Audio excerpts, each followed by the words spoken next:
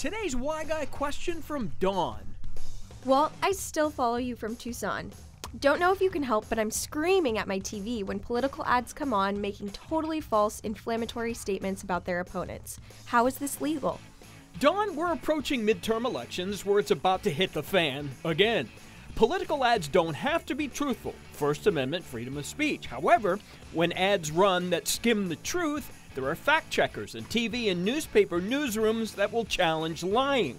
TV stations can also refuse to run a candidate's commercial if they believe it to be particularly untrue.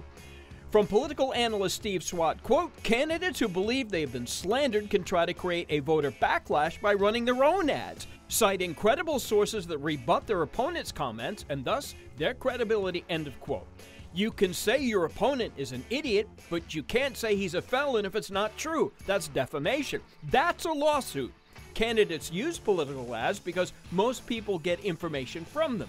Swat quote again, attack ads are used simply because they work if done properly. They expose voters to new and negative information about candidates that perhaps otherwise would not have been revealed, end of quote.